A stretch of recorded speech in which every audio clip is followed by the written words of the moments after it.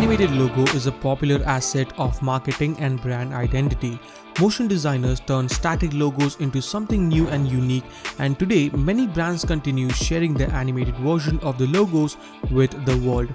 Keeping that in mind, today we will try to create a very elegant and professional looking logo animation inside of After Effects without using any plugins. I am Nikhil from Dope Motions, and without any further ado, let's get started.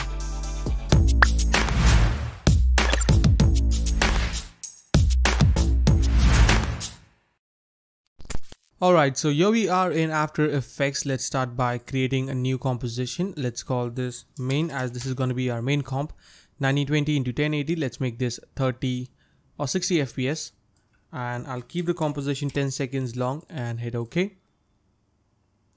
Then you can hit Ctrl Y on the keyboard to create a new solid. I'll call this BG for background and give it a nice color. Maybe something like a blue, the same one that I used in the example. Alright, that is looking good. Let's select the ellipse tool, and we don't need any strokes, so I'm going to set this to 0. We just need the fill. Keep it white for now, and double click to create a circle. Then go into ellipse 1, ellipse path 1. Hold Alt and double click on the link property to keep it or make it a perfect circle.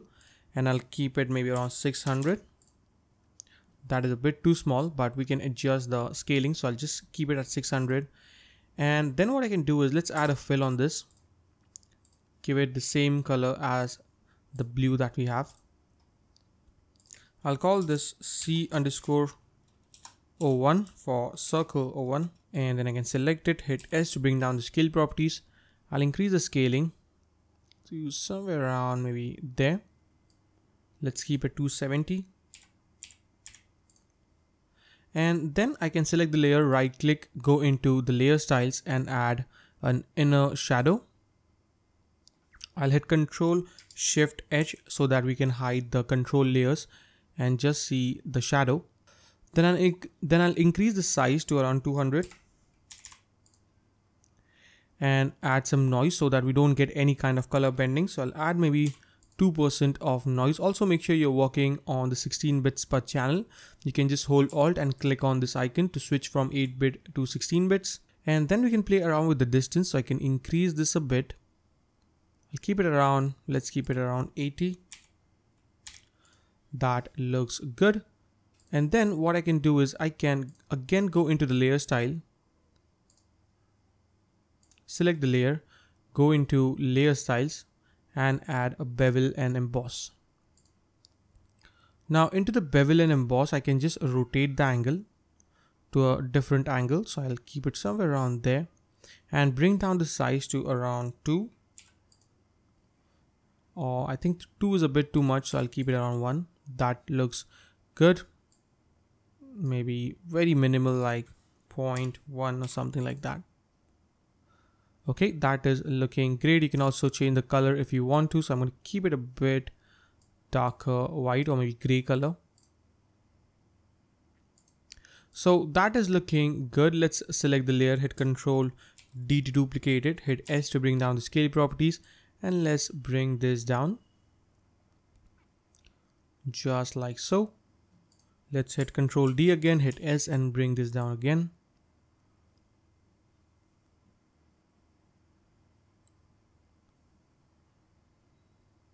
Okay, let's adjust this one. And there we go. That is looking pretty great. Let's create a new composition for our logo. So I'll call this logo, where we can drag and drop in our logo. I'll keep it 300 by 300 pixels. Hit OK, and then you can drag and drop in any logo that you have. I'm going to use this one. From the example, I'll add a fill on this and make it white. Go into main comp, drag and drop the logo composition. And then I can select the third circle. So I can just turn on the control layers, hit Ctrl D to duplicate it and call this M for matte and use this as a track matte. So I'll change the fill to white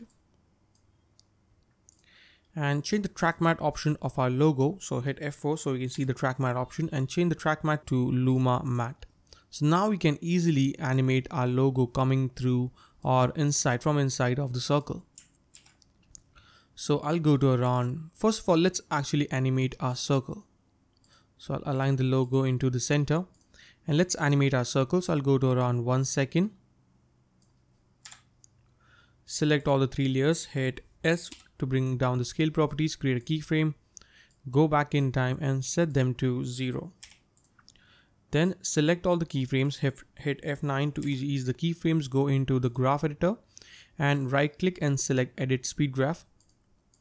Select the point and drag the handle to the left actually, just like so.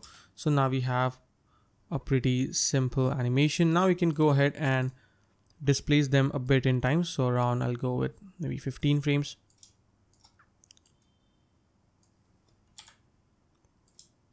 Just like so. So now we have a pretty simple animation, as you can see.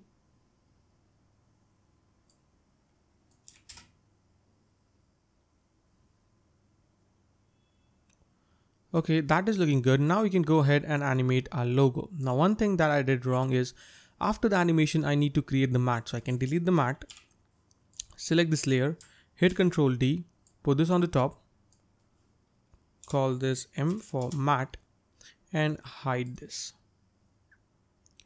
Okay, that is looking great. Let's change the color to white, because we are using this matte as a Luma matte and the Luma matte only reads the black and the white colors. So I'll go to around 1 second and 30 frames. Select the logo, hit P to bring down the position properties, create a keyframe, go back to around, let's say somewhere around 45 frames and drag the logo out just like so. Select the logo, keyframes, hit F9, go into the graph editor and create the same curve as we did before. There we go. Let's see the animation. So yeah, that is looking pretty good. Now I think the logo is a bit too fast, so I can increase the distance between the keyframes just like so.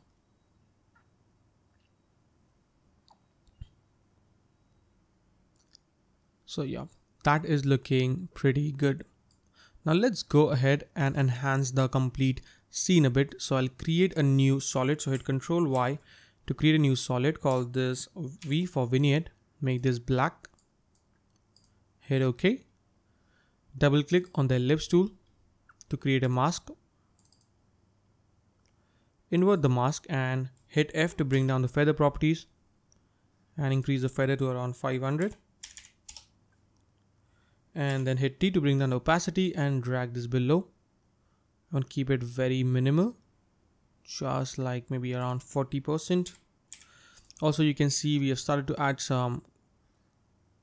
get some color bendings right here. So to fix this, I can create a new adjustment layer, call this noise, and add some noise to this. Something like maybe 2% should work. Yep, there you go. So now we don't have any kind of color bendings. Also, I'm going to create a new adjustment layer again, call this CC for color correction, and add some curves to this, just to punch up the colors a bit. I can switch to the blue channel and increase the blue a little bit, just like that. And you can see before and after. Now the colors are a bit punchy. And one more last thing that you can do is add some glow onto your logo. So I can add a default glow, increase the threshold all the way up to 100 and increase the radius to around 200. Should work good. I think it's a bit too much, so let's bring down the intensity to maybe 0.3 or something like that. 0.5.